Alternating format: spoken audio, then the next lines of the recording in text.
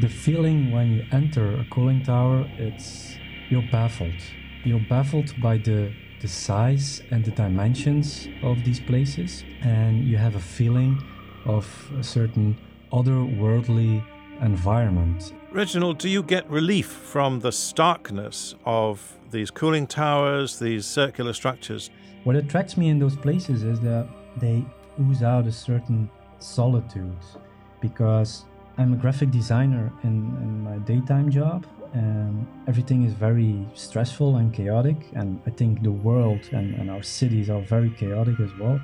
And so these places, they offer me some kind of solitude where I can find peace. And through my imagery, I want to show that solitude to my viewers and give them a chance to catch their breath and rest a bit.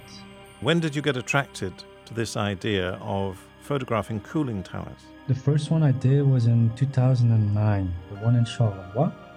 And that peculiar one really triggered my interest to scout for them and search for them.